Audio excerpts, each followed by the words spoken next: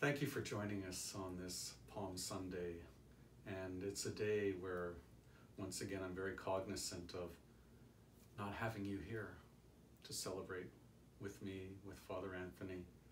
You know, we're missing something deep, but we have the opportunity to come together, even in a YouTube channel. So thanks be to God for that. Before I go into my homily, I'd like to share with you some announcements. First of all, in case you're wondering about our palms, yes, we do have our palms, and when Father Anthony and I have Mass on for Palm Sunday, we will be blessing these palms. As Cardinal Collins has directed, we hold on to the palms and then we'll be distributing them to you at a later date. So in case you're wondering, yes, you will eventually get your palms. Second thing just to mention is, one of the things you can do for this day is decorate your front door, maybe with a green branch, or have them in the window. I know they're not palms, but it's still a symbol of what we're entering into. So I encourage you as a family to do that, whether it's in your apartments or your homes as well. Also, next Sunday, for Easter Sunday, when we celebrate Mass, the Mass of Easter Sunday, we've got an interesting idea.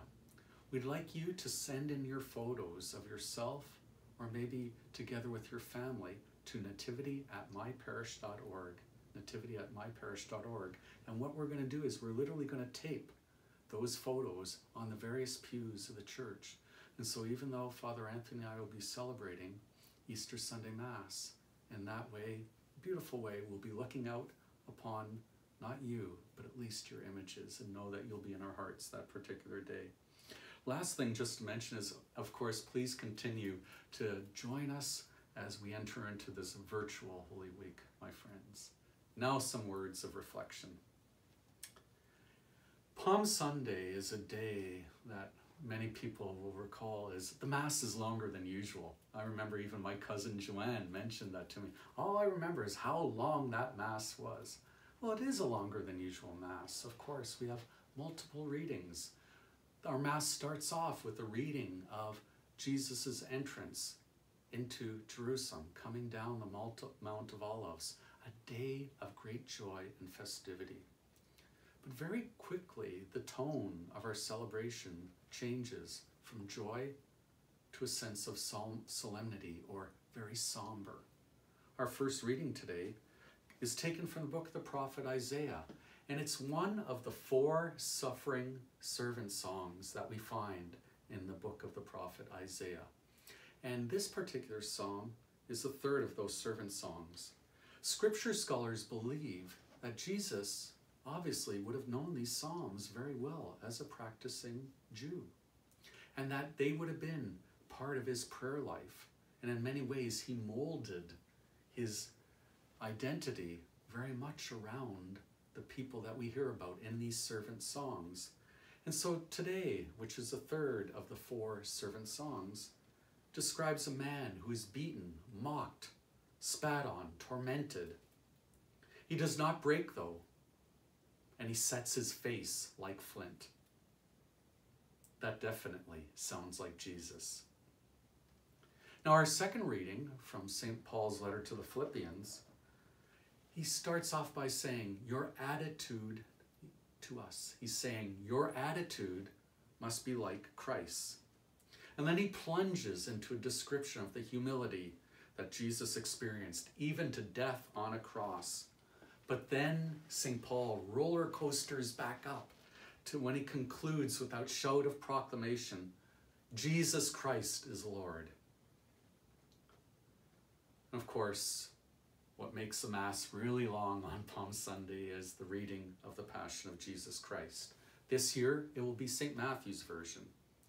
It's a very stirring story of menace and glory, and features a large cast of characters, some noble, some cowardly, and some downright villainous. But in the midst of all of them, our focus never strays far from Jesus. And as this story unfolds, it meanders through the streets, the courtyards, and the places in and around Jerusalem, and finishes off with his burial in the tomb. In many ways, it is not a happy story. It's a sad story. Speaking of sad stories, every Sunday after our 9 a.m. Mass, at our 9 a.m. Mass, our young people receive this little document. It's called Explaining God's Word. And for this particular story for Palm Sunday that our children would have received if we were able to do so, it says, a long, sad walk. When Jesus carried his cross to the hill at Calvary, it was a sad journey, but Jesus knew this was what his Father wanted. At the end of a long, sad road, Jesus would experience the resurrection. My friends, our story of the Passion is a sad story, but it's not the end of the story.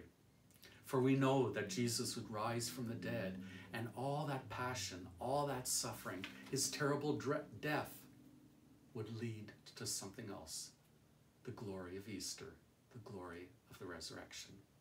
And so in many ways today, what we hear is a preview leading us into the events of this coming beautiful week. And so I invite you to continue to join together with your brothers and sisters throughout the world, participating in the daily masses and the things that we're doing here at Nativity. And next Sunday, Easter Sunday, what a glorious day that will be.